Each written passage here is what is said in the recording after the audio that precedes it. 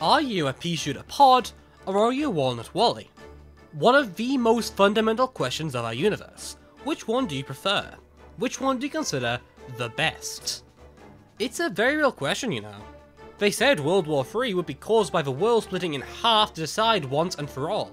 Is the ability to damage zombies more important than the ability to stall them out? Is walnuts plant food better than pea shooters plant food?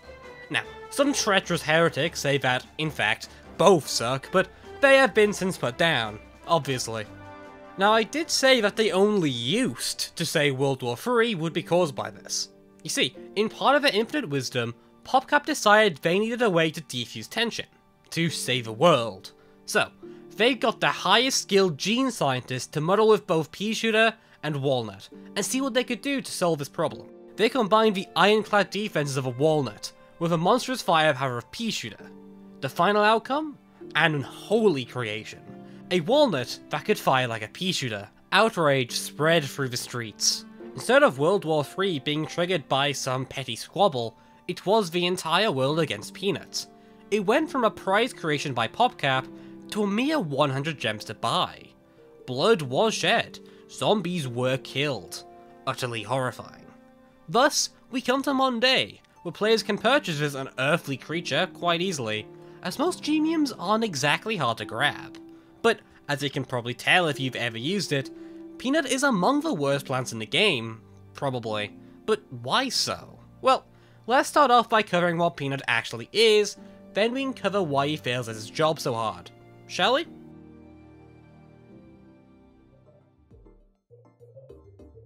Peanut is a premium plant turned gemium that was originally introduced as a counter against Jester zombies, apparently.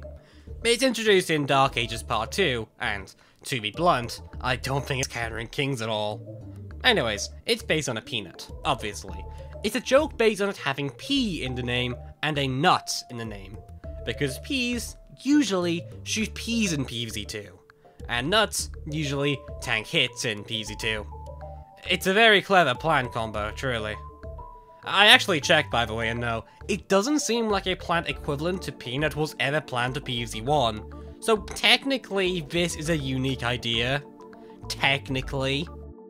Anyways, peanut is pretty much exactly what you'd get if you added a pea shooter to a walnut. It costs 150 sun and has a similar, but not exact, fire rate as pea shooter, but deals the same amount of damage as a pea shooter per shot, with a HP value of a walnut exactly. The only unique stat is its 15 seconds recharge, which is 5 seconds less than a walnut's, and 10 seconds longer than a pea shooter's, obviously. More specifically, it has a base fire rate of 1.306 to 1.33 seconds, which is actually faster than pea shooter's fire rate of 1.35 to 1.5 seconds, by about 7 to 10%. It's not super substantial due to, well, obvious reasons. This is PvZ2. The max DPS you can get per second is about 192,000, because screw you P-Vine, and Mega Gatling, and Appeasement. Anyways, when taken to half HP, Peanut will lose half its body, which will half its DPS. This is the informational part of the video, so I'm not legally allowed to complain about this trait. We shall do so later. Peanut's plant food, like the rest of the plant, is a combination of both pea shooters and walnuts, down to the exact number of peas fired. Shocking, I know. However, unlike pea shooter, it can be triggered by reinforcement, which is fairly unique and a somewhat strong advantage to an extent. I mean, you can just kill everything with reinforcement, so I don't think it's a big deal. Peanut, as a fairly simple plant, doesn't have a whole lot to say about it. That's a good thing, you see, as it means we can get right into complaining about it. Almost. See, I need to explain what role compression really means with PvZ2. You see, this will allow us to truly capture the essence of how nutty Peanut's skill at being bad is. That is a very normal sentence. You aren't allowed to criticize my script writing skills, I swear.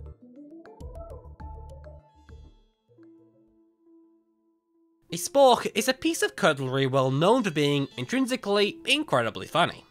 It's a goddamn spork. Spoon plus fork, it's perfect. These obviously combine the elements of a fork and a spoon. You can stab and pick up food like a fork, and pick up smaller food and liquid like a spoon. It's a mastercraft of modern invention, clearly, but does actually see practical use. You see, a spork is inherently worse at being both a spoon and a fork. It's hard to grab something when there are these huge round things on either side, and there is a huge hole for transferring the aforementioned food that needs it. However, it takes up less space in bringing both a fork and a spoon, and thus is often used by people travelling places who require both and have a limit on the amount of things they can carry. This is a good example of role compression. It's a thing that performs the combined roles of other things, usually worse than them, but taking up less space or with some other benefit.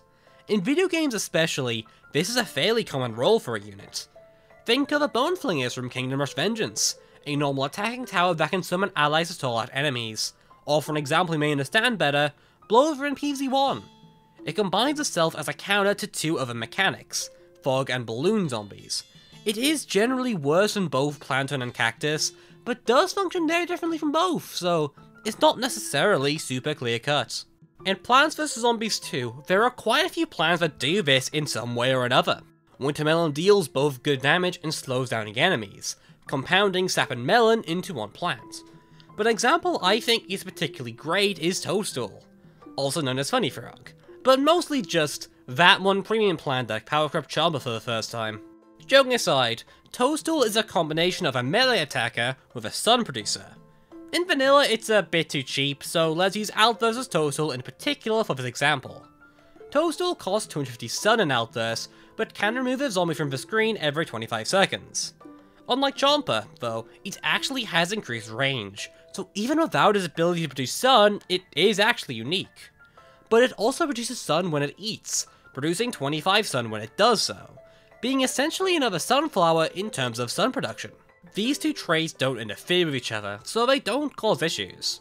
Producing sun doesn't make it eat zombies worse, and, for the most part, the extra sun cost is already made up by the sun production, and it gives the plant more utility. It's not just a damage dealer, it helps keep up intense sun production late game.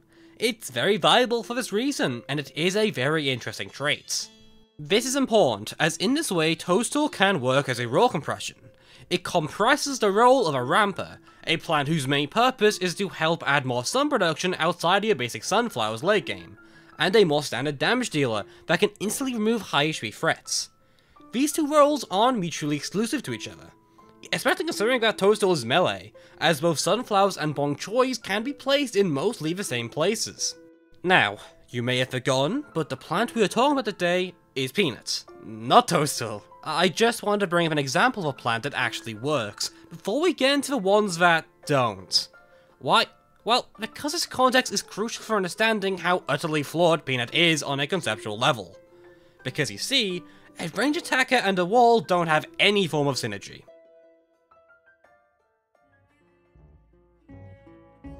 The first thing I feel the need to emphasize about Peanut is that it isn't able to be placed where it wants to be, because it doesn't want to be anywhere. Here's the thing, a wall plant in general wants to be placed near the front. It wants to use its HP to stop the horde advancing behind it. Attackers, however, rarely want to be in the front. They want to use their range to allow them to do as much damage as possible before they risk taking some. Just because being a wall allows straight shadows to be placed near the front, doesn't mean they really want to be. They need to gain something that way. Peanut, very clearly, does not do this, because it is designed to literally be a pea shooter and a walnut together. There is no additional mechanics intended to make these plants work well together.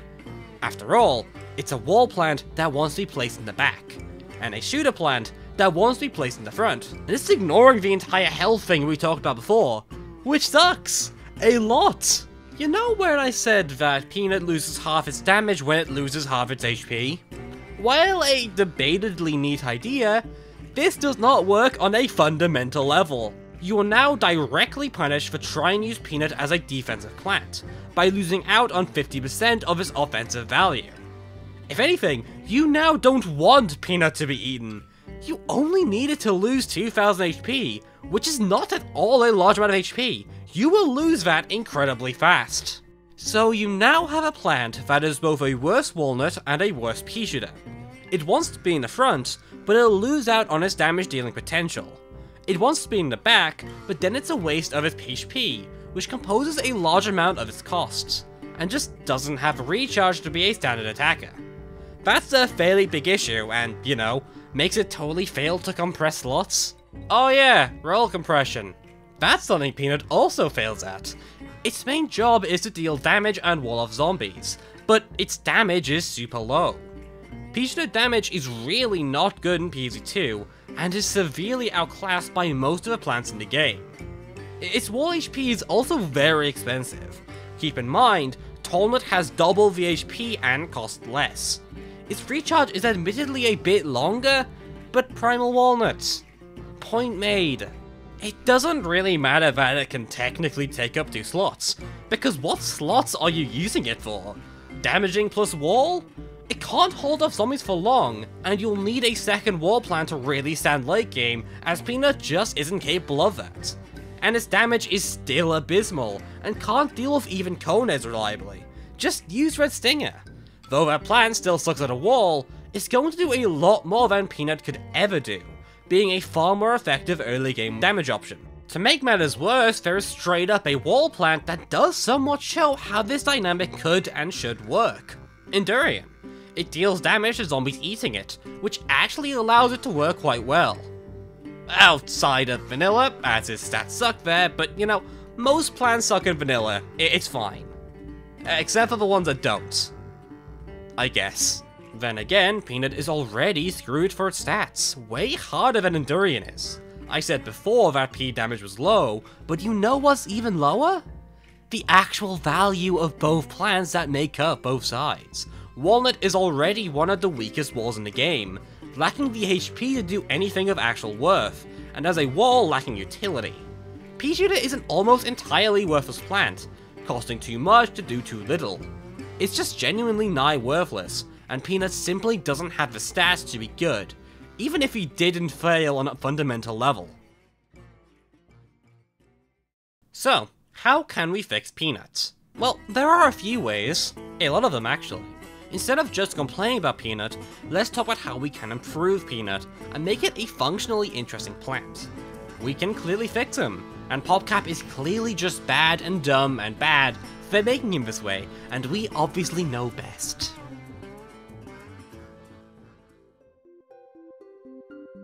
Let's start with the very basics. People have already tried to, and have succeeded at, fixing Peanut. It's a common modded plant, with a lot of people offering their own twist onto it. The main thing in between these is simple, though. Usually, Peanut is converted into a short-range attacker, usually done by turning it into a shotgun-style attacker, firing shots that are generally super inaccurate. Think AltverZ's Peanut, for instance, or Eclipse's machine gun Peanut that I don't have footage of. This is generally a good way to fix Peanut for, probably, obvious reasons. It turns its ranged damage into something that wants to be placed nearer the front, and synergizes with the extra HP it has quite well. It also helps establish a niche for it, which allows it to have a role of its own, which it currently does not have. A more ranged melee-like attacker is pretty good, and is something that as of right now, only plants like Fume Shroom and Snapdragon really do. Though, these plants need support to tank hits. Peanut does not. These changes are less so about making Peanut good in its current state. That's just a stat buff, but try and make a combination of attacker plus wall plant actually work. This is generally done by adding a limitation of some sort onto the shooting part, but improving the actual power. This way, it isn't just a plant that ends up in a weird in-between, but one that can straight up excel in, supposedly, a new role. This can also be done in other ways, obviously, a limited range being one, only allowing Peanuts to attack in a shorter area ahead of it. This way, there is a reason for it to be placed near the front, which helps ensure that Peanut has a consistent place it wants to be, and can be balanced accordingly. Beyond this, the main thing that needs to be removed is the head splitting its DPS into half. That mechanic is straight up awful for a plant like this. Perhaps smarter would be making this cause a Peanut to fire at a faster speed instead, turning it into a Kiwi Beast-esque attacker, which would similarly work well with itself. While beneficial, it's unlikely to appear in mods until people find out exactly how Peanut works. And even then, it's not great compared to just making him a shotgun, but hey, it's an option for sure. If you were to just directly buff Peanut though, it would be possible to make it good in some way, I suppose. Reflourished buffed Peanut by making his recharge faster. I will let you be the judge of whether this is enough to make Peanut actually good, but I'd say other stat buffs could be a different place to start. A cost reduction to 100 Sun is an option, maybe accompanied by a recharge increase to 20. Though, a damage buff and health buff could also work, perhaps to 1.25 times peach unit damage, and a health buff to 6000 health? Hard to say if this would make the plan at all good, too good, or actually balanced though. Mostly due to the needing to be in two places at once stuff. But I'm not here to test, but to theorize, apparently. Though I guess you could also just remove it outright, or just not care about and keep it crap. I mean, it's not like Peanut is the crucial piece of the puzzle to make PZ2 a truly stunning star of a game. It's a goddamn Peanut. Like, probably the most beloved and unbeloved nut. Heck, just look at these guys. Truly, Peanuts are simply meant to be a little goofy, a little stupid, and you know, why not just keep Peanut in that group? Not every plant is meant to be used after all, and I don't know, maybe some guy will enjoy challenging themselves by using a Peanut. Hard to say. Roll compression is a fairly weird role in PZ2, because it's not really super important. Levels in PZ2 rarely last long enough for you to really be able to compress rolls properly and have it actually be valuable. To make matters worse, the player usually isn't so desperate for seed slots to use a plant like this. There are exceptions, of course, but you're often not too desperate to bring an extra insta, especially at the cost of using a weaker plant instead. It's a reliability thing, as these plants are rarely reliable. However, Peanut isn't exactly the only victim of this issue. Red Stinger is similarly bad. While it can technically be used as a wall, it's only in the worst 3 columns to put a wall in, and even then has a very limited 1.5k HP when used as one. 150 Sun for a 1.5k wall isn't good. Shocker, and the placement restriction is entirely what kills the plant. Aside from being a wall, it's still a competent attacker, being quite good for it, despite the failed elements of this design. It's just generally noticed at this point that most seed slot savers aren't going to be particularly good. And you may have noticed, all the fixes to Peanut just make it not a slot saver, but an attacker with higher HP that compresses rolls at a technicality. I think that says enough about the usefulness of roll compression in reality. The only way to make roll compression work is by specific battlefield rolls that aren't super important usually, as these allow the plan to have good stats otherwise. Think Toadstool, as I brought up before. One of the other examples that's come to mind though is modded Endurian too. Endurian is an amazing early game option, which holds up mid game quite well. It stalls out the early game quite well, and applies chip damage throughout the rest of the game, which generally is actually pretty helpful. Otherwise, just honestly, Peanut is inherently pretty funny. Like, when I think of a plant I want to just laugh at, it's usually just going to be Peanuts. I do also laugh at Pokra and Mega Gatling, I guess, but that's for a very different reason. Because of how absurdly powerful they are. Peanut is very different, as it's more so just incredibly awful, and that is, of course, the pinnacle of humor. Anyways, I should head off. I've been sick with a funny disease for the past while, so I do kinda need to take a rest to ensure I don't catch it again or something. Whatever.